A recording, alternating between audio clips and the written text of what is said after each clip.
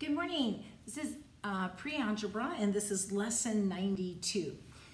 Today's lesson is not difficult, but you do have to do a little bit of thinking. And what I mean by that is you have to take the things that you have been taught in lower elementary and apply it today. For example, let us start first with some clue words. Grab a chalk. When you were in grade school and your teachers wanted you to add two numbers, they would tell you that you were looking for a what? Well, if you say 3 plus 4 equals 7, I understand that. But the 7 was called a what? It was called the sum. Okay? Anytime you see the word sum, it means you're adding. What if you see the word product? Product means to what? It means to multiply.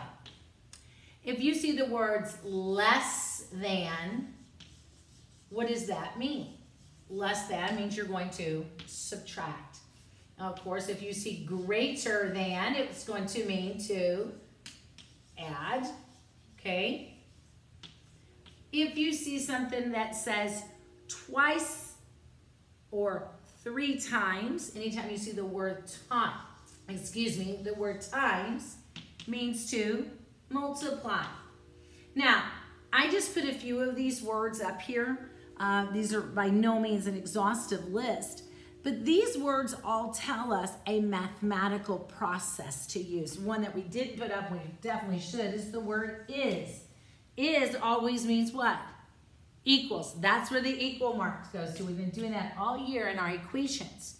Now, with today, what we're going to do, instead of Mrs. Turner giving you an equation, I'm going to give you a story problem or a word problem. You need to come up with the equation and then solve it to give me whatever x is, okay? So let's look at a few that I put on the board. We're going to start with these, and they're not difficult. You just have to look for the clue words, okay? You have to look for clue words. The sum, ding ding, that's a clue word. The sum of twice a number and 42 is 48. Well, the easiest thing to know right away is the is, right? We've been doing that for a long time. So we know that this side of the equation is going to be is 48. That's pretty simple. Now let's go to this side of the equation. The sum of, okay, that means I'm going to add two things, correct? What two things am I going to add?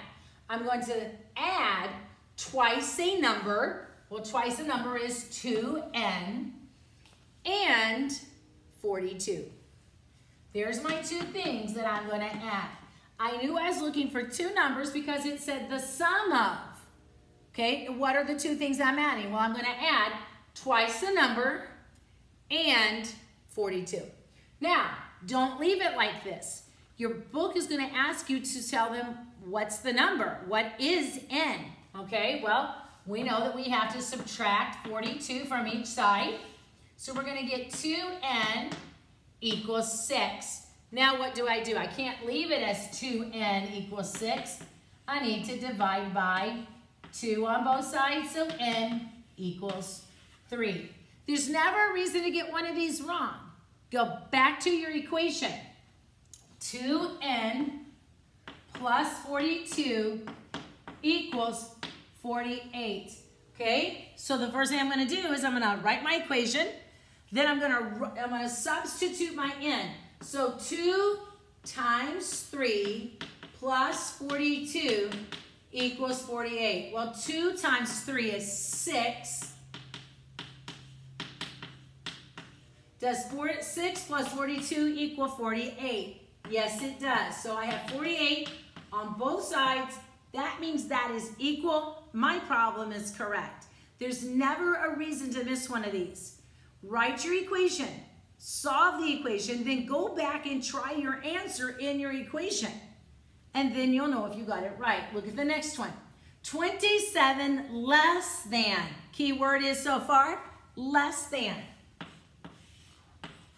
Okay, so I have 27 less than 3 times a number. Okay, 3 times, I'm going to erase that 27 for a second. 3 times a number is 144. Well, let's write the is 144.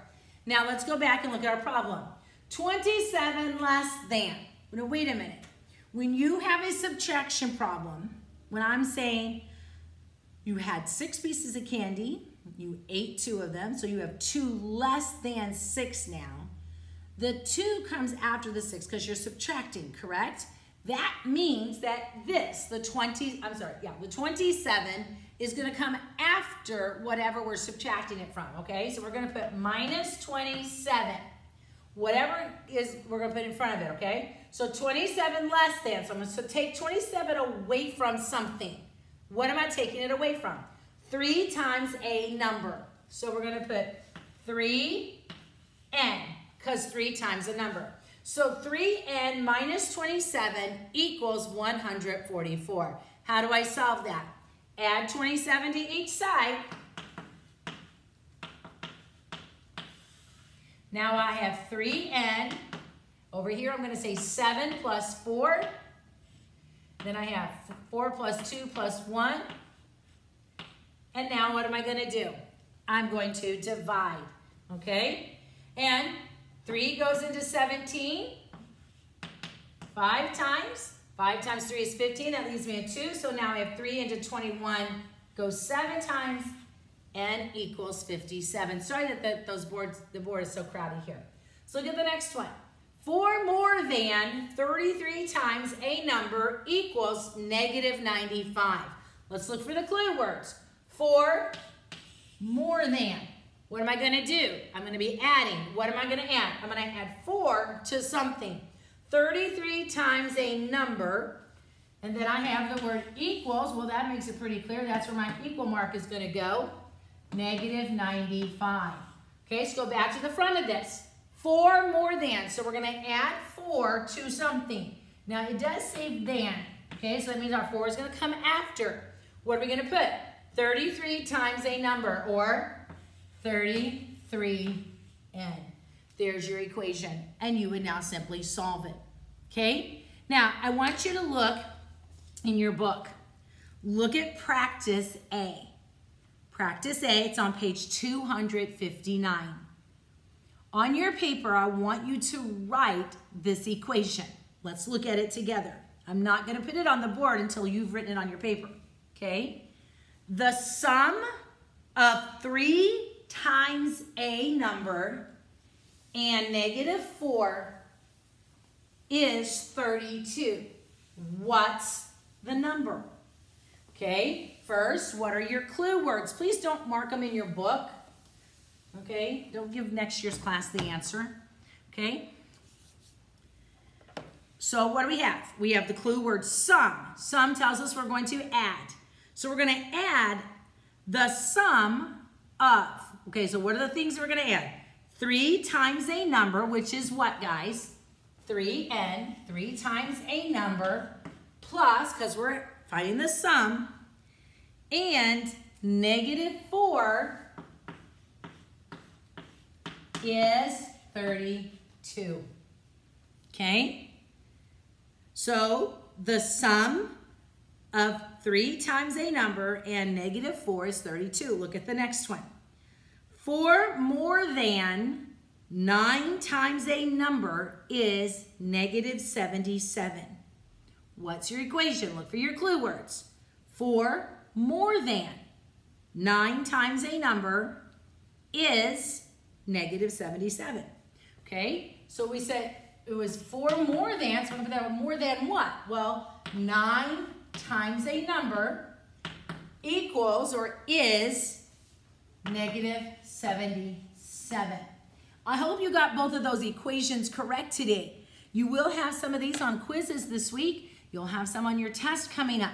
Guys, you only have a couple of grading, I think you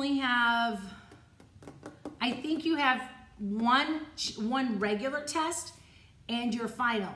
So left, you really need to make sure you're checking your work, get everything turned in. And those of you that have been missing work, you'll notice that it's coming off of the online now.